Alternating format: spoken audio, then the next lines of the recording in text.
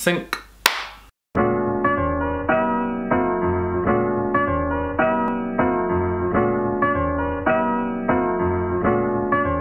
Okay, so I want to disclose at the beginning of this video that I'm not currently a Christian.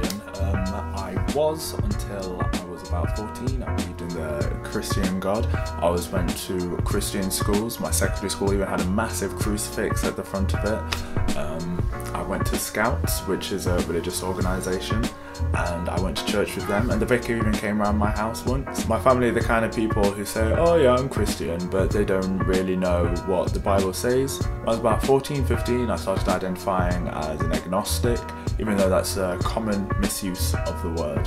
And then I started looking up atheist versus Christian debates on YouTube, and I always found the atheists to do better in those debates, and so now I identify as an atheist, but it's not like a big part of my identity really. I even tried reading the Bible at one point, but it seemed too much of a task for something that I wasn't that interested in. But when I'm doing outreach, I find my past makes it so that religious people either really listen to what I have to say and quite receptive of it, or they were just saying something about their religion as a way to just like close down the conversation, and I had no intention of ever listening to me. But anyway, in Christian scriptures, before the fall, the world was perfect.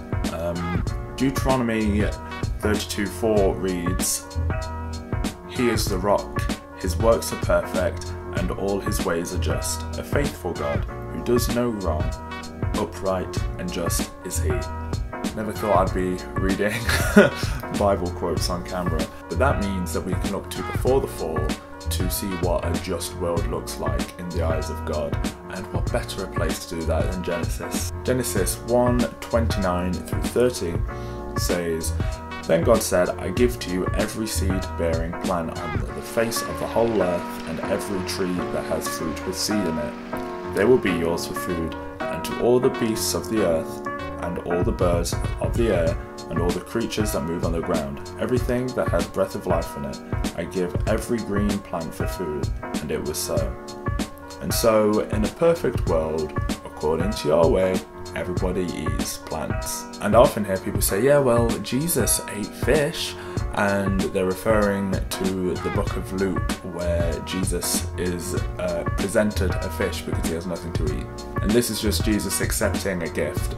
However, the story is told differently in Acts 10:41. In this version of the story, everybody eats, and it's not said what everybody is eating, and so it depends what you want to go on. However, even if in this story Jesus did eat fish, the situation that those people were in that part of the world at that point in history is very drastically different to the situation that anybody watching this video or I've ever met finds themselves in today. We all have a supermarket or a local shop within a mile of us, and they all have fruit and vegetable sections. We all have access to mock meats if that's up your alley. But back then, the average poor person was much more impoverished than the average working class person in the West today. And so those people would have eaten whatever was available to them at the time. In this case, it was fish. I also often hear, yes, but animals don't have souls, and that's just a pretty lazy argument coming from people who had no intention of ever listening to me in the first place. But the purpose of a soul is to carry a version of you into the afterlife. So it's like you, but a non-material you. It doesn't matter at all if they don't have a soul. Surely that means that they just get this one life, and so we should do everything we can to make this one life that they do have as happy as it can possibly be.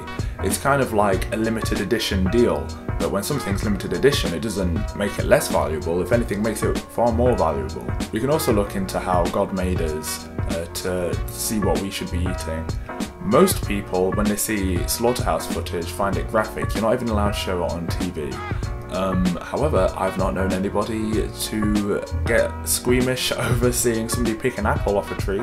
When we look at a tree, we notice that they are lacking something that animals do have: a central nervous system. We use our central nervous system to feel pain, and so do animals. However, there's an entire group of food that doesn't have a central nervous system. There's a whole lot of them. plants. That seems to me to be a pretty clear indication that these foods were put here for us to eat, since they don't feel pain and they don't fight for their lives. When you see slaughterhouse footage, does that look more like a glimpse into heaven or a glimpse into hell? Surely that amount of suffering would not exist in heaven, it would exist only in hell. And this isn't even to mention any of the health problems that humans get from eating animal products in this body that God would have designed for us. It seems to me that if you're Christian, there's an awful lot of indications that God is giving you to be vegan. I think it's important to remember that holy texts were written a long time ago for people living in much more impoverished situations than anybody who is watching this is going to find themselves today. But also, Jesus is supposed to be an all-loving figure. Surely, if he was alive today, he would choose to not pay for anybody to be killed. And aren't you supposed to ask yourself, what would Jesus do? And it's not a sin to be vegan. Nowhere in the Bible does it say that you have to eat animals. And so it seems pretty bizarre to me that people would use religious arguments, at least Christian arguments, to try to fight against veganism.